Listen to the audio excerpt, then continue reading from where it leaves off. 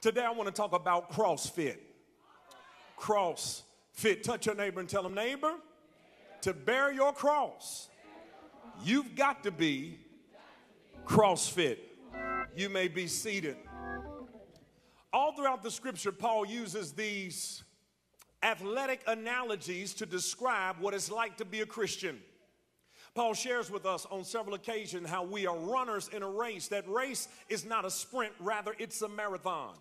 And then Paul begins to speak as though we are boxers who are training to perform at our absolute best. And this is important because if Christianity would be categorized as an Olympic contest, then it could be categorized as cross-bearing. That for those of us who are Christians, we have a responsibility and a duty to bear our crosses. Jesus said, if any man would be my disciple, he must deny himself, pick up his cross, and follow me. And in a real sense, to be a Christian is not always easy, but it is in fact one of the most difficult and rigorous endeavors of mankind. Some days we have to deal with challenges and difficulties with holding our peace. We have to deal with trusting God in situations where we'd like to get involved ourselves. We have to deal with bearing our cross with the various struggles that come along with life and the life of being a Christian. Yet Paul wants to help us to understand how we can handle those struggles, but if you and I are going to be successful as believers, we've got to learn how to be CrossFit. I love this because if we're going to be successful spiritually, it's important for us to make sure that we exercise ourselves toward godliness. And that's the point Paul is making here in this particular passage of Scripture. He's writing to the Corinthians, helping them to understand that as believers, he understands that there are challenges, but he also pushes them and challenges them not to look at their troubles or their struggles as something that thinks less of them, but it shows that they have something inside of them that helps them to be able to overcome. And I don't want us to think like victims. I want us to think like victors. If you and I are going to be CrossFit, there's several things we got to do. The first thing, we must be deliberate. Let the church say deliberate. Yeah, I love this. Watch Paul. Paul says, I'm very deliberate and intentional about following Jesus Christ and growing in my relationship with God. Paul says, I'm careful how I spend my time and my energy and what I focus on. My number one goal and priority is to get closer to God, watch this, and to grow in him. In fact, in Philippians chapter 3, watch what Paul says, oh, that I might know him and the fellowship of his suffering and the power of his resurrection. My number one aim in life is to get closer to God and to grow in him. And just like that's his number one priority, that should be our number one priority. Our number one priority should not just be going after promotions or worldly success or gathering more things or getting our name known or all of the things that trap people in this life. Our number one goal and aim should be to get closer to God and to grow in faith and in the knowledge of Jesus Christ. But Christian growth and maturity and development does not come accidentally, it comes intentionally. It comes from you putting forth the effort and the determination toward making sure this happens. That's why you and I, catch this, have to measure every single thing we do against whether or not it brings us closer to God and causes us to grow in him. Because if it doesn't tie into my priority and my purpose of getting to know God more, it could be a distraction I need to let go of. I want to know, does it help me learn? Does it help me grow? Does it mature me as a believer? Because if it doesn't push me closer to God, I got to learn how to let it go. Our number one aim should be to represent Jesus Christ in our lifestyle, in the way we conduct ourselves. And Paul, catch this, to make his case, uses the example of a runner in a race. Watch what he says. He says that a runner who's in a race, he's not racing, wasting his time. He's got his eyes on the prize. He says, a boxer I train not like someone who's just shadow boxing, beating the air, but I train so that I can be able to win and be a champion. And as Christians, we should live our lives as if we are competing for a prize. We should be working to be the best that we can be, striving to overcome sin, to beat bad habits, to gain victory over vices, to overcome hurdles and hang-ups, to give God and the world our very best presentation of what it means to be a kingdom citizen. I love the Olympics, and when you look at the Olympics, all of those who compete in the Olympics are not just there to represent themselves, they're there to represent their kingdom. So when they go toward the Olympics, all of them have trained and conditioned and prepared themselves, because now is a chance not only for them to represent themselves, but also to represent their kingdom and make people recognize that they're great people who come from where they are. So when they perform and when they do their contests, they make sure they do their very best. And when they fall short or fail, they're grieved, they're pained, they're hurt, because they were there to represent their kingdom. That's how we got to see life as Christians. We're not just representing ourselves, we're representing the kingdom of God on our jobs, in our homes, in our communities, how we live. And when we fall short, we should be grieved and upset and say, God, forgive me. I was trying to let the world see who you are through me. But God, if you give me another chance, I'm going to get back up again. I'm going to carry on and show the world that kingdom citizens are champions. That's how we got to live. Watch what Paul says. Paul says, I am focused on my purpose and my goal. And it should be our aim, don't miss this, to live in such a way, to talk in such a way, to operate in such a way that men might see our good works and glorify our Father in heaven. Every day we step out, we should say, God, I know the world is watching me. So God, let me be the best representation of you and the kingdom of God that I can be. He's not only pursuing his purpose, number two under that point, catch this, he's pursuing perfection. Now, I know in Philippians chapter 3, watch what Paul says. Paul said, I have not attained to perfection yet. He says, I'm a Christian, I'm a believer, I know Jesus Christ, but I fall short. I make some mistakes. I don't always do things well. In fact, Paul gets so real. On one occasion, watch what he says, the good that I know to do, I don't always do that. Then the stuff I should stay away from, somehow I'm drawn toward it. Paul says, but in spite of all of that, I'm still pursuing perfection, because Jesus is the measure and standard of perfection. So my goal is to raise up to the measure of Jesus Christ. And the reason this is important, because we live in a world where we have said as believers, and the culture has created this sense of you can't be perfect, so why try? Yeah, I know you can't be perfect. I know none of us will be perfect, but we should still strive toward perfection. We should still say, I'm still going to strive toward it, even if I fall short.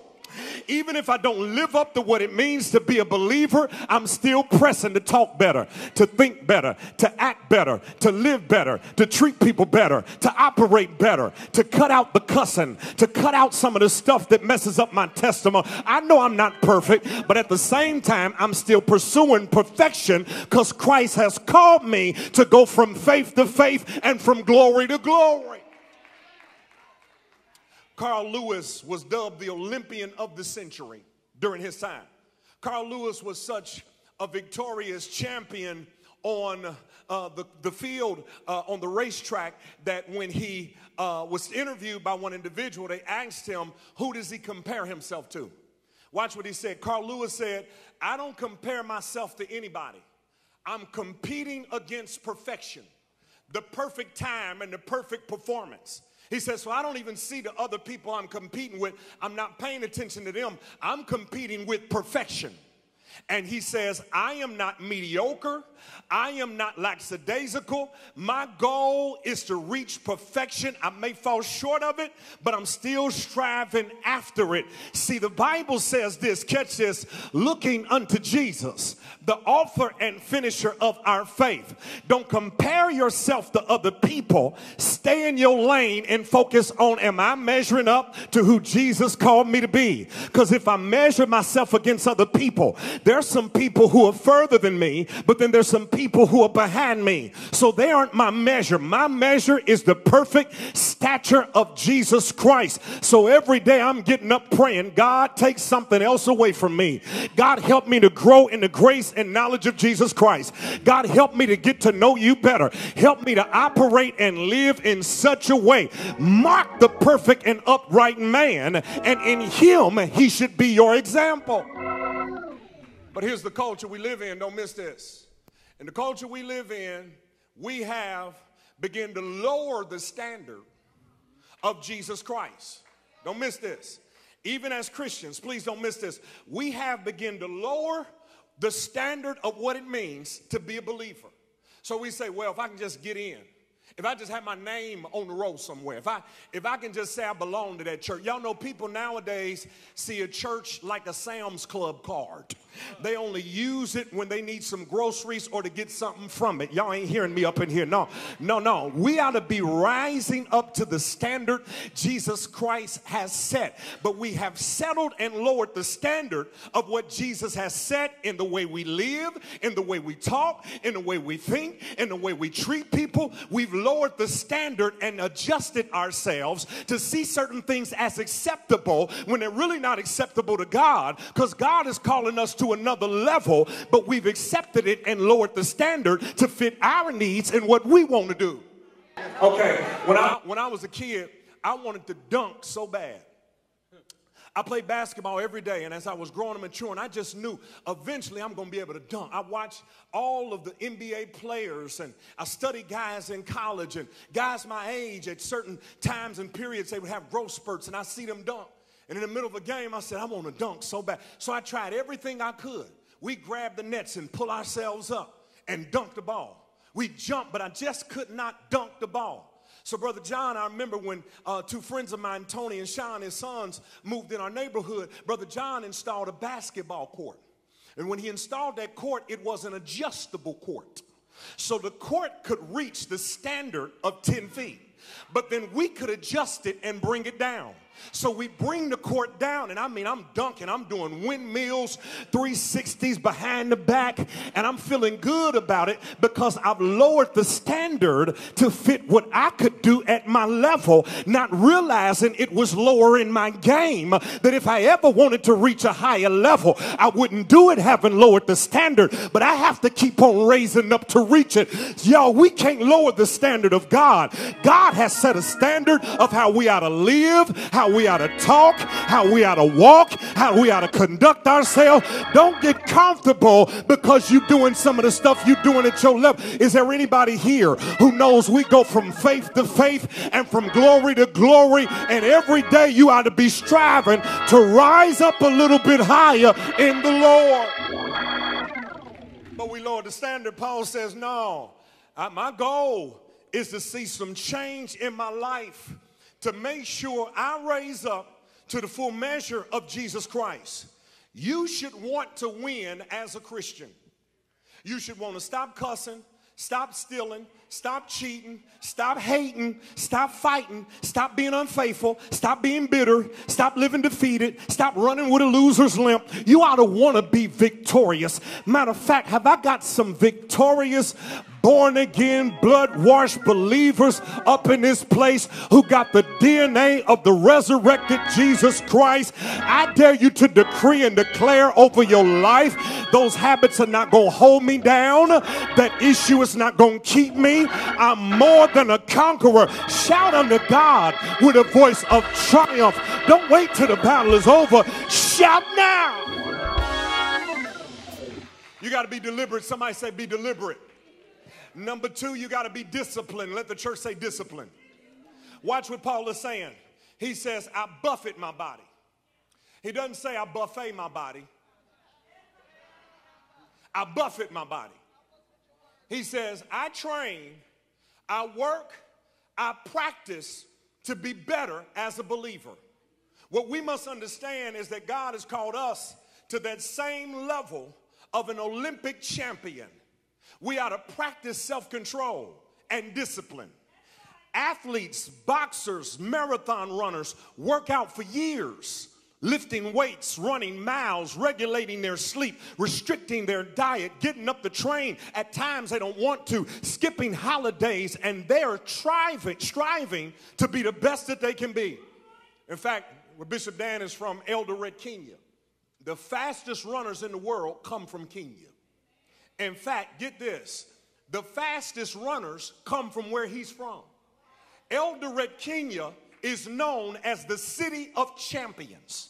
At 4 o'clock in the morning, you can see runners getting up in the morning before the crack of dawn, practicing, exercising, running, stretching, preparing themselves. That's why when they come to the States and running races, it don't matter how hard you've been training.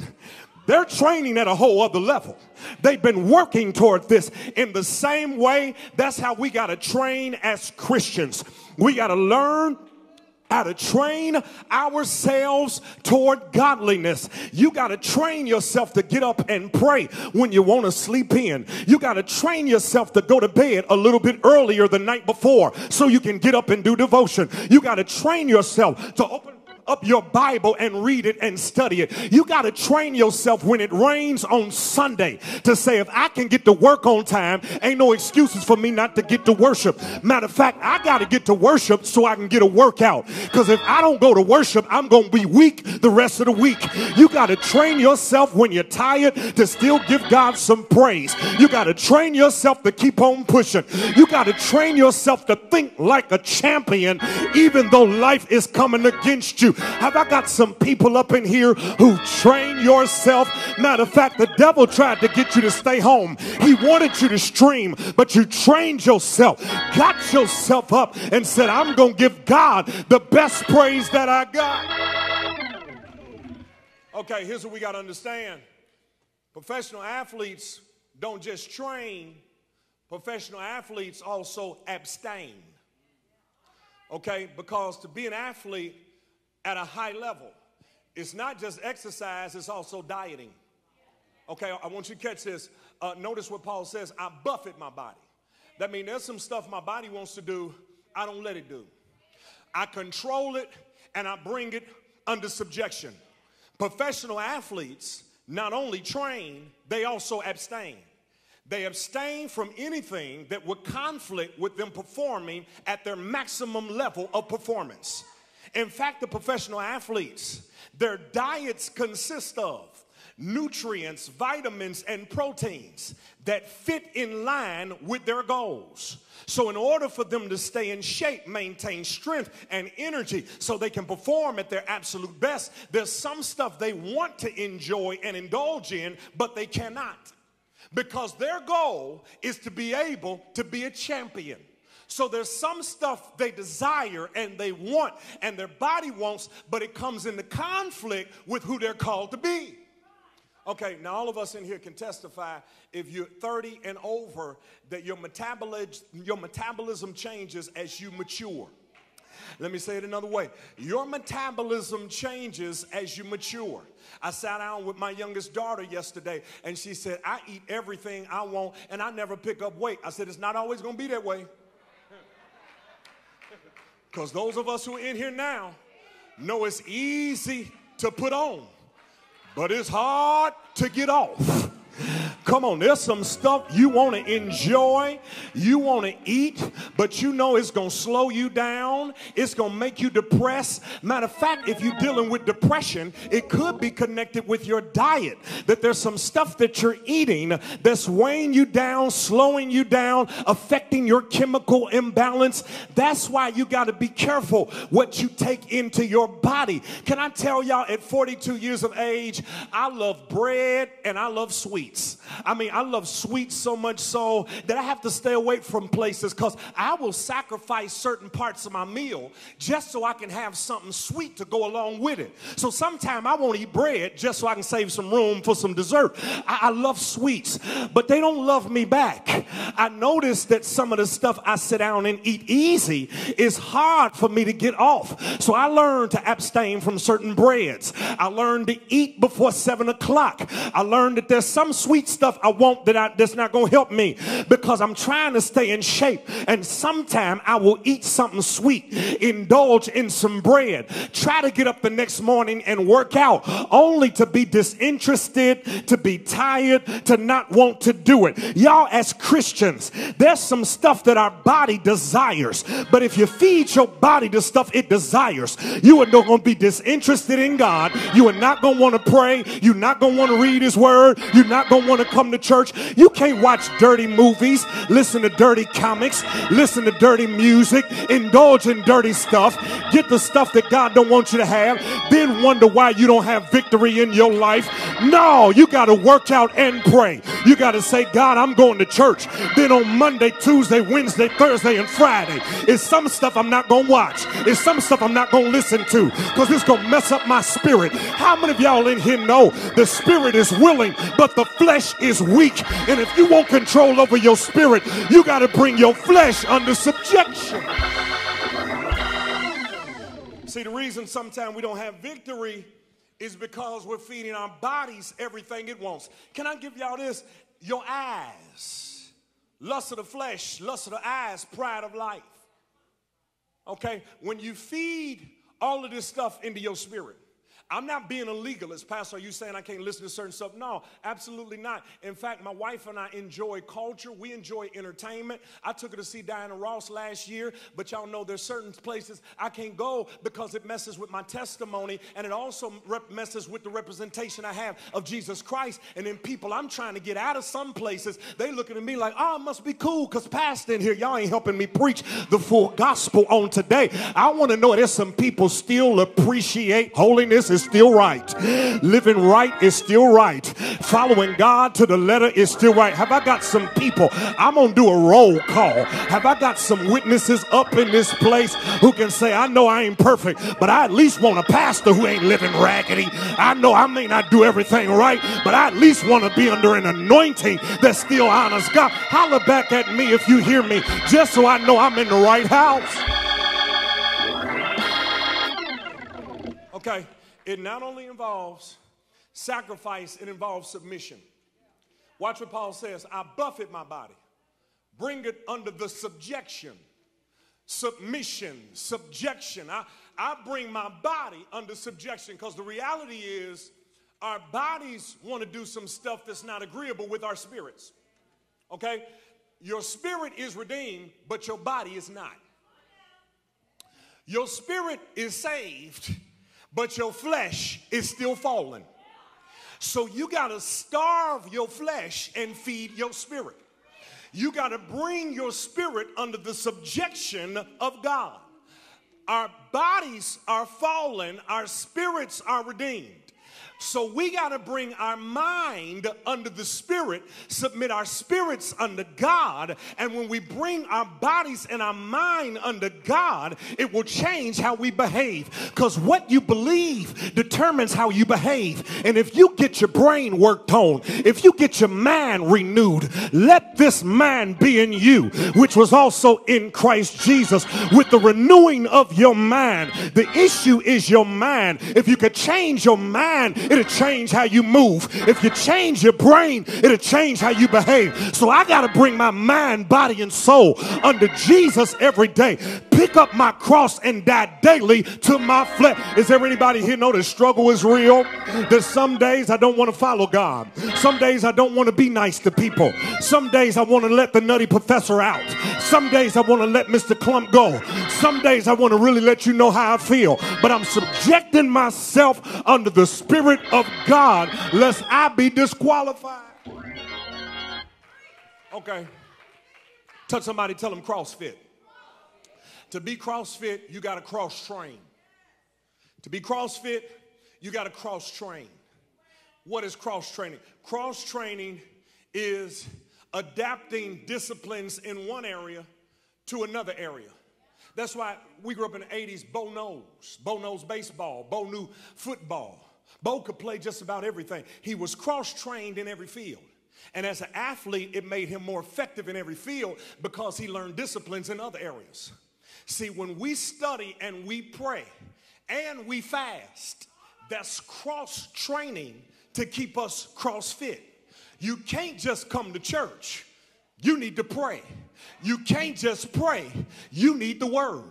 You don't just need the word. You need to fellowship with other believers. You need good music that edifies your spirit and pushes you closer to God. It's all cross training to keep you CrossFit. Let me say this. Paul is also not just talking about in terms of prayer and all those things. Paul also talks about fasting. Because I want you to get this. If you and I are going to be CrossFit, there's some fasting that has to be involved. Because watch this. Prayer and fasting is what gives us the victory.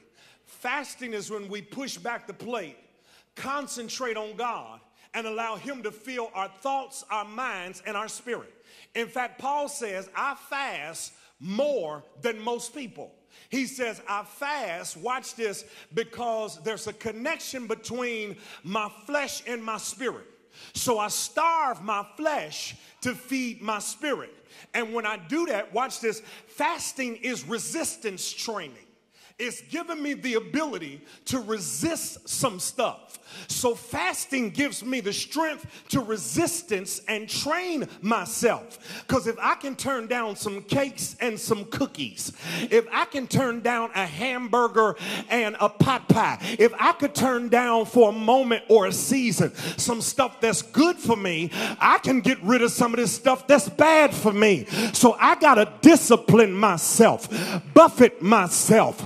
I got to bring myself under subjection so that I can be stronger in the spirit. You want to know why I fast for 24 hours on Wednesdays? Because I'm buffeting my body. I sat down at a luncheon the other day and they had some nice, fancy, expensive food on Wednesday. And I was so tempted to eat it because I didn't want to be antisocial. And the people were saying, they beat me there. Ooh, the food is good. Try the dessert. You ought to indulge. I didn't know how to tell them I was fasting. And then one part of me said, why don't you indulge? You don't want to be antisocial. But then the Spirit said, wait a minute. You ain't made it to Sunday yet. And in order for you to be able to preach with power, you got to push back the plate. You got to sacrifice. Let them think what they think. You got a different kind of cross to bear. And if you're going to be CrossFit, sometime you got to make some sacrifices. I wish I had some people up in this place who knows when you sacrifice for God, God will bless you as a result of it.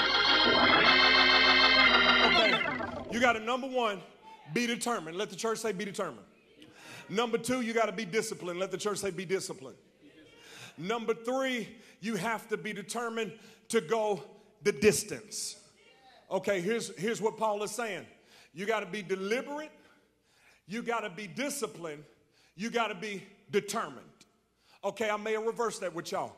You got to be deliberate. That's intentional. You got to be disciplined. And then you got to be determined. Watch what Paul says in closing in verse 27. He says, I buffet my body, bring it under subjection, lest I preach to others and I myself be disqualified.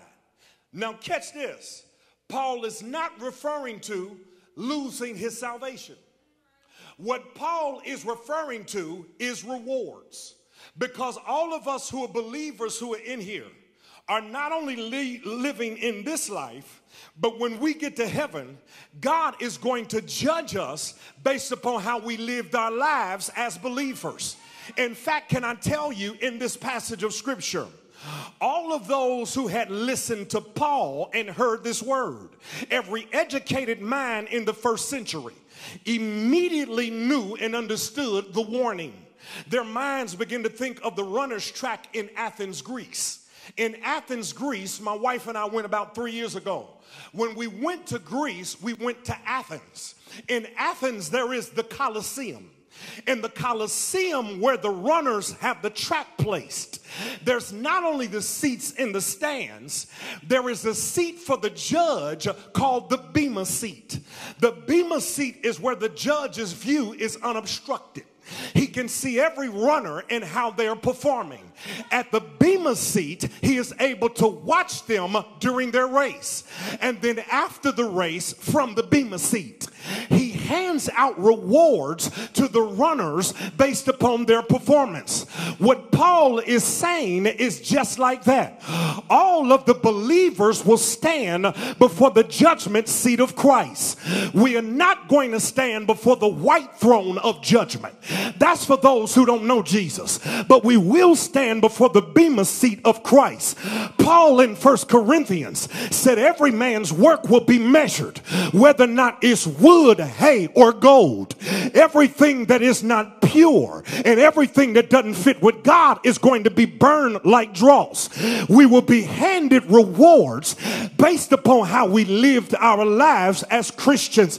And I don't know about y'all, when I get to the other side, I want to hear, well done, that good and faithful servant. I want God to see how I manage my money. I want God to honor me for how I dealt with my enemies. I want God to honor me for how I lived my life. I want God to honor me for how I resisted temptations. I want God to honor me based upon my diligence and dedication. This is not a sprint. This is a marathon. And every day I'm trying to do better. Every day I'm trying to press toward the mark of the high calling in Christ Jesus. Because I know one day I will wear a crown. Maybe I didn't set you up for that right. Let me back up. You missed that. Watch what Paul says. Paul says, I run with the end in focus. I'm not just looking at today. I'm looking at tomorrow. We don't look at the things which are seen, but the things which are not seen. For the things which are seen are temporal, but the things which are not seen are eternal. Watch Paul. Paul doesn't say his race is over until 2 Timothy chapter 4. In 2 Timothy chapter 4, watch Paul. Paul is getting ready to face Nero's chopping block. He's getting ready to be beheaded. He's in prison in 2 Timothy chapter 4. It's his last will and testament. And watch what Paul says to Timothy in his last will and testament. He says, I have fought a good fight. I have ran my race. I've kept the faith. And now there's a crown in store for me. But not only is there a crown for me, there's a crown for all of those who have loved his appearance. Paul said it ain't over till it's over. Oh, I feel like preaching up in this place. Paul said I stumbled along the way on the track. I fell short a few times. I lagged behind some of the others in the race. But now I've come to the end. I've fought a good fight. I finished my race and I kept the faith. I just stopped by to tell you on the day, Christian, don't throw in the towel. I know it gets difficult and it gets discouraging. I know you got trials and tribulations, but you got to keep on running the race. Keep on fighting the good fight of faith. Your praying is not in vain. Your giving is not in vain. Your living is not in vain. Your worship is not in vain. Your praise is not in vain. Your lifestyle is not in vain. You keep carrying your cross.